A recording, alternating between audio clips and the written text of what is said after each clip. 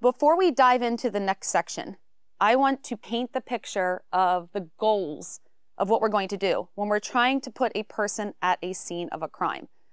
So imagine a crime scene. A crime has occurred. The person that is now murdered has a phone with them. They potentially have other electronic devices with them or near them. The body is left behind. A weapon is left behind. What can we do digitally at this point? How can we say, how did the person get to that crime scene? Who possibly did it? And what data is there? What a lot of people don't think about is at that scene of the crime, not only the suspect, but also the person that was murdered, their data is constantly pinging cell towers. If there's any Wi-Fi or Bluetooth nearby, it's constantly pinging that. Additionally, depending on how the device is set up, data is going to flow from both of their phones into the cloud. So you have the person of interest and their device, but also the victim. The person leaves the scene of the crime. They leave footprints behind. So we have some real physical forensics left behind now. We have the weapon, we have the footprints.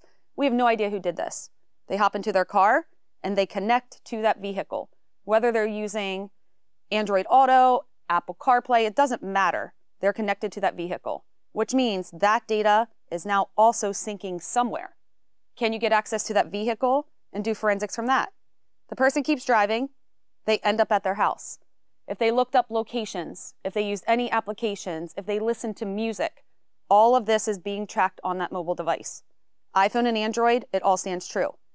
What others don't think about at this point is all of the data that's on that device is still constantly pinging cell tower and to the cloud.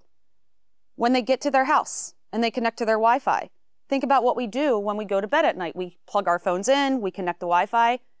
Most often a backup will go to Google and to Apple at that point. So now we have full backups of that device.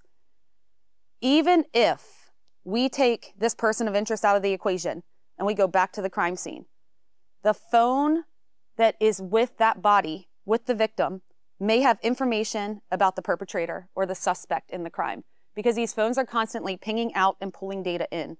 So you need to understand these artifacts, and that's what this next section is about to teach you. What I want for you is you to be that DFIR examiner sitting behind a computer with all of the data flowing into you, the data from cell towers, from cloud, from the mobile device. That data will have vehicle information in it. It will have his home Wi-Fi in it. And ultimately, everything you're about to learn and everything you've learned so far in this course is going to make you a better examiner when you're trying to understand location artifacts and how important they are at putting a person at a scene of a crime.